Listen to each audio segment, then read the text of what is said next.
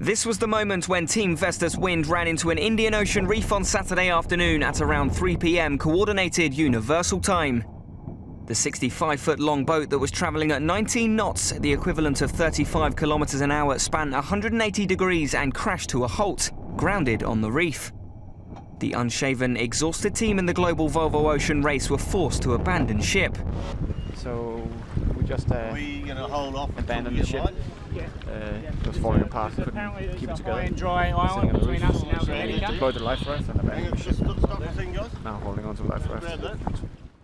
Holed up incommunicado for 3 days in the remote archipelago, the 9-man crew was stranded before being picked up by a Coast Guard boat and taken to Mauritius.